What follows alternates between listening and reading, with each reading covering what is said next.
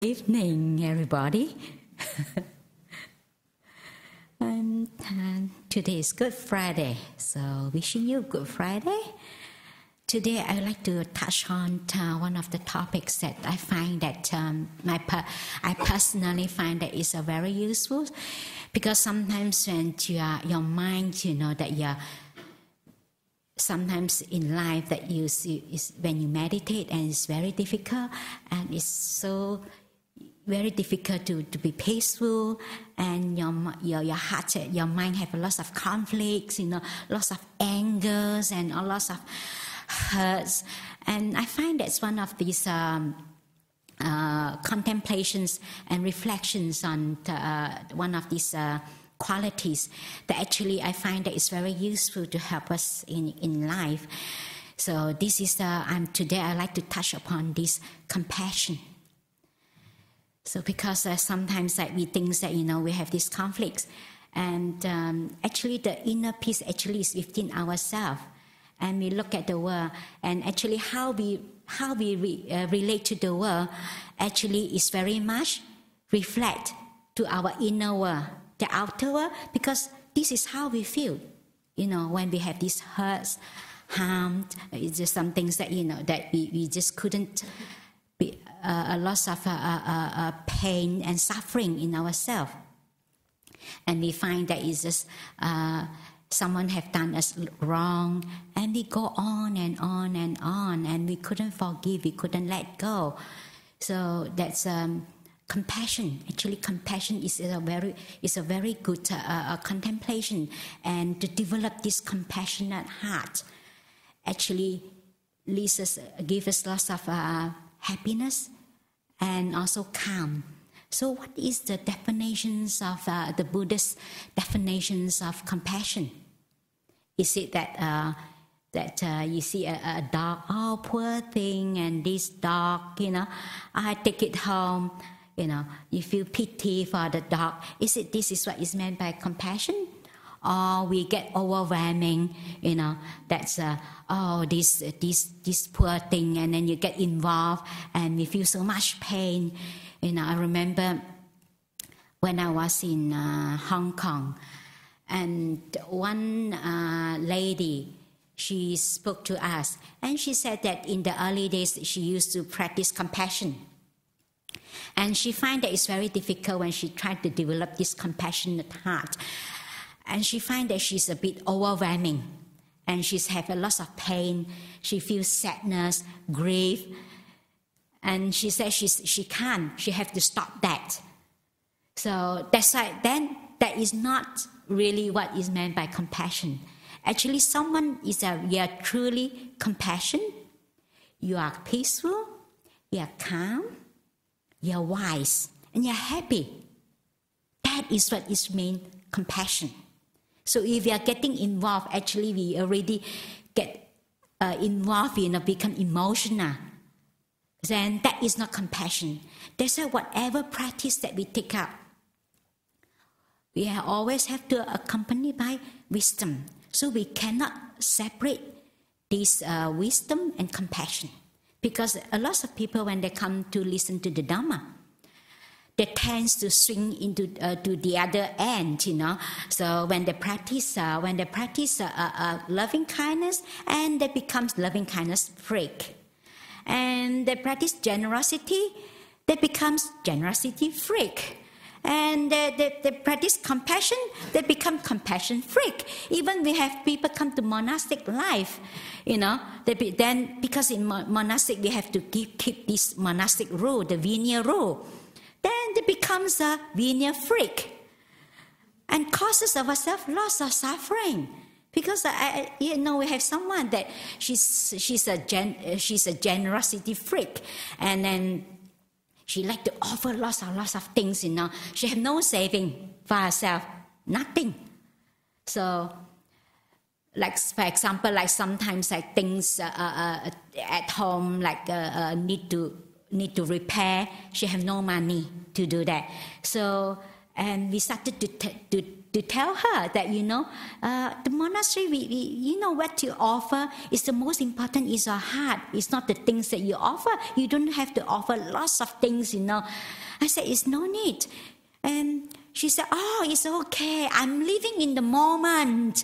I just let go. I just give whatever. So I just live in the moment. Whatever come to me, I just go according to my karma. This is not what the Buddha is teaching. The Buddhas never taught that. Actually, one of the suttas, the Buddhas mentioned that, that we need to have saving. 1 quarter to put into saving for when in the future what we need. When we get sick, we need the money for emergency use. And 1 part, to spend, 1 part for investment, and 1 part to practice generosity. And not the use of all, because we tend to we swing to the other part because of we don't have the wisdom.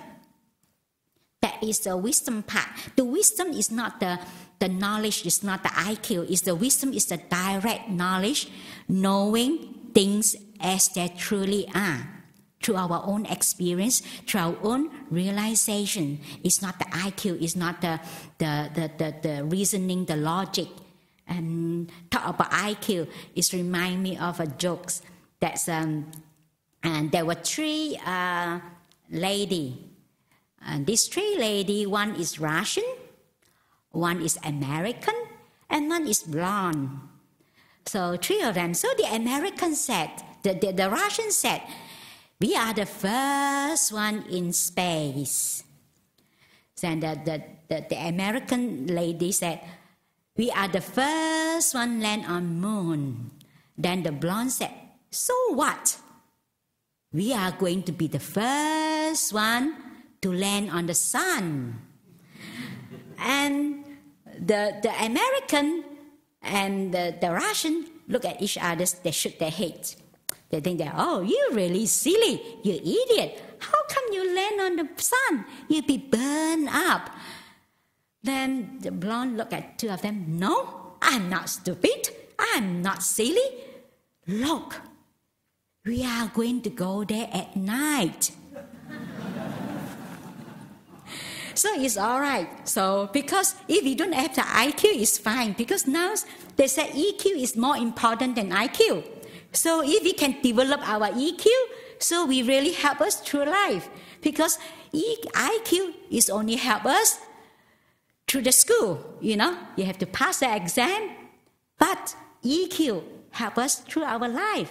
So EQ is much more important. So it's okay if our IQ below average is fine. So, there's hope because we can develop this compassion. Because compassion is one of these spiritual qualities the Buddha mentioned. That is the emotional side. That is really help us in life. So we have hope. If the IQ is below average, it's fine. So now we have hope. We can develop this EQ. So EQ really help us. So according to the research, people having EQ, they are more successful in life than those having high IQ. Like according, most of these autistic, child, they have very high EQ. But they can't manage the emotion. They don't have the personal skill. They don't have the personal interaction skill. They don't have the those who do have this emotional, intelligent EQ. They have this 4 ability. That is, they have the self-awareness, the self-management, be able to restrain oneself, to know that this behavior is no good and that causes this problem. They be able to manage that. They have this self-discipline. And the other ability they have, that is to be able to have this social awareness, to understand that the other person, like this person is upset. This is not the right time to say something. So you have this social awareness. And you have this social management. You'll be able to, to have this social skill. So this is very important. So actually, all this, actually is in this spiritual quality. So this is compassion. This is one of those. So that's why it's important. There is a lot of people tend to practice compassion, then move to the opposite side, and it becomes like they criticize others, and they think that other people are not compassionate. I'm so compassionate, and it reminds me one of the incidents that happened many years ago in London, and one of these. There's a group of these compassionate freaks. So they're so compassionate to these animals. So they love animals so much. So they have this self-hatred. And no, not self-hatred, they have this self-righteousness towards those people, the doctors, that they do this experiment. They use these animals for experiments. So one of these group, they put a bomb under the car of one of the doctors. This lady doctor, she's doing all the experiments using those animals. So there's so much hatred. And this morning, these lady doctors with the daughter, they went into the car, and two of them been blown up, They die. They kill this, And the daughter is so innocent. But people think that they're so compassionate. They have compassion towards the animals, have no compassion towards the people. So they say sometimes we tend to identify ourselves that we are compassionate. So sometimes when we have that, when we started to get upset, when someone make us angry, so when we are angry, we look at ourselves. So next time when we pay attention to our anger, how is it feel like? The heat, the agitation, the irritations, the burning, boiling, the kind of feelings. How is it like? So we pay attention. We understand ourselves, understand our anger, look at our anger. Is it any different? We share the same experience, isn't it? With our enemies, those who upset us. So we have the same anger, but sometimes we tend to judge others. We think that this happened to others. It's easy for us to judge, to say they are wrong. But we look at ourselves. Just because we share the same experience, we share the same, we have the same suffering. So the more we understand our own suffering, the more we can understand others. We can become more compassionate. That's why we have to understand. This what is compassion. Compassion have this openness, the open mind, the care for everybody, and the empathy, and we have the understanding of others, people, position, situation. We understand the suffering of others, because if we put ourselves on the other people's shoes, we understand how is it like. So if this is how we feel, so we don't want to do that to others, isn't it? They said the more we understand the suffering, the more we be able to understand the suffering of others. So we always have to start with ourselves, to understand ourselves, to look at ourselves. So actually, it reminds me of this one of the story that a little girl that is an article that was written by a doctor. So he used to have all these stories. And one day, and he used to see a morning that's a little girl about 8 years old. So she's hanging around in the hospital. So this doctor said, why this little girl 8 years old? She's supposed to go to school. Why she's hanging around? So he started to pay attention to this girl, and then he started to ask around, the nurse. So what happened to this girl? So then he found out that this girl, that the mother come to the hospital 3 times a week to have dialysis. So when the mother come for the dialysis, she can't go to school. She can't, because her mother, when her mother pregnant, her mother have this high blood pressure. Then she have this causes her the kidney not functioning, and she have to have this dialysis, and it's also lead to other complications that she's become blind. And her husband couldn't cope with that because the wife with these conditions, with this illness, and with a little girl, and he has to work. So he ran away, he left the wife. So leaving behind this little girl, and she's blind, she bring up her daughter, alone. So, and this doctor tried to talk to this little girl, and ask how is she doing. And then she said, while her mother having the dialysis, sometimes she go to the canteen to help to do some washing up, so that she can have a bit of a meal, to earn some a meal to eat for herself and her mom, 8 years old girl. And just imagine, he was so touched. He said, 8 years old girl, so supposed to be in the parents, arms, that is supposed to go to school, pampered by the parents, but she's have to go out to earn her living, to wash up, to earn for a meal.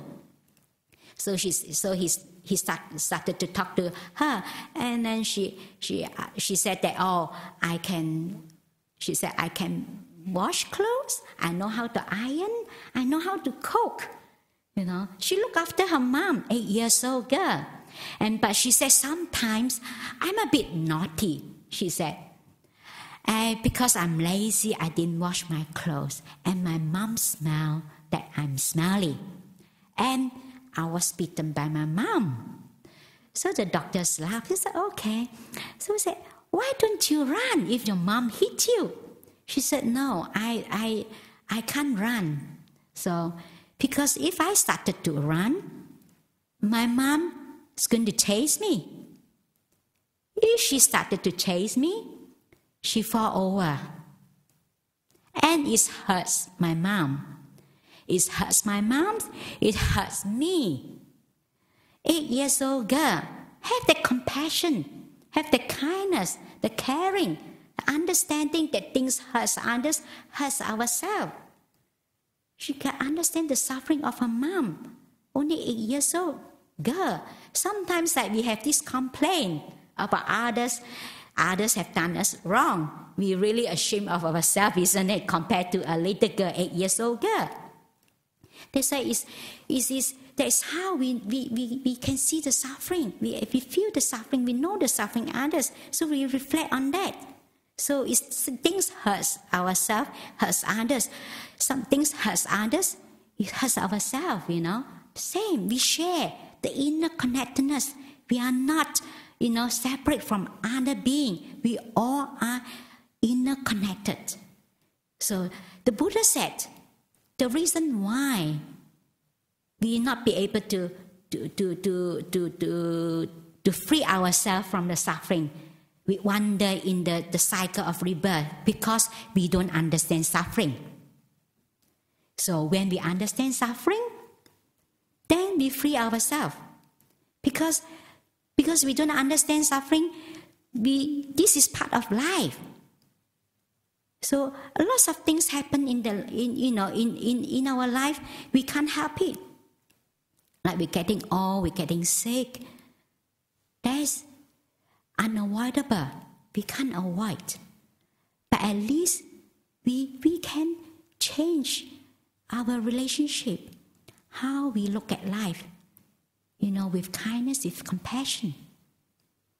So when we understand suffering, actually this wisdom, this compassion, you have the wisdom that you understand suffering. When you understand suffering, you understand non-self. So when you see the non-self, you see that it's impermanent. So when we see the impermanent, that is based on that three characteristics, based on this understanding. This compassion is based on that. So the more we understand life, then we will become more at ease and at peace. We don't fight. So we know that this is just part of life. We accept whatever condition. We have compassion towards ourselves. Even we have compassion towards those that are not compassion. That is part of life. And I find that this compassion is reflect on that is very useful, because sometimes, for my personal experience, that sometimes I find that even you try to use loving kindness doesn't work when you're really in that boiling and you have lots of anger, when you're really agitated. Sometimes you try to send loving kindness. It's very difficult. Just imagine someone really, press a button and really, causes you lots of suffering and or being abusive to you, and then you try to send loving kindness. I find that it doesn't work. I try very hard, doesn't work. And I would like to share with you my experience that I have this experience that actually I worked with that for 10 days. I couldn't, every day, I try very hard. My mind just keep, so agitated and boiling. I cannot get to very difficult to calm myself down. I find it very difficult because when I was in many years ago, when I was still a lay person, when I was in Thailand, so I used to practice a lot of solitude and seclusions by myself. And of course, when you are by yourself, it's so peaceful and calm. So I was so happy and so peaceful and so calm. And I was thinking that I'm such a wonderful person. I'm so peaceful. I'm so lovely. I'm so helpful. I help everybody, I'm so happy. Until one day, my teacher appeared. So this lady come to stay in the monastery. She having this. She have this mental problem. So she following me everywhere. The first day she come, she said, "Can I stay with you in your kuti?" I said, "No, no way." I said, "I want to be by myself. I don't know you. I don't want to stay with you." She said, No. I accompany you. You accompany me. We talk Dharma." So I said, "No, I do not need that." So she keep following me everywhere I go like a shadow. And I feel really agitated and irritated. And then she like to talk nonsense, talking all things that not related to the practice and really nonsense. And then she following me until a point that I can't stand. And I blow up. And I look at her, I said, "You crazy woman." I said, "You get out." I said, "Don't follow me. Leave me alone. I just want to be by myself." I said, "Please leave me alone." And I said, "You really crazy." I said, "I don't want to see you anymore." Actually, the moment when I said that, I regret it. I know that it's being unkind. But that moment, I just could not hold myself, that I really put it out, that out of anger, out of agitations, that is unwholesome speech. And I was really I regretted that I said that. But what can I do? Done. It's just like the water, when you pour it out, it's out. I can't pull back. "Oh, excuse me, that's not, I put it back, I bring it back." No, I can't. So then I told myself, okay, I determined that no matter what, I'm not going to get angry. I'm not going to get upset. I'm going to restrain myself. I determined that I'm not going to get upset. I'm not going to, because she tried to make me angry. When I'm angry, she's very happy. And what she does, like for example, like when we working in the kitchen, when I filled up those like coffee, tea, afternoon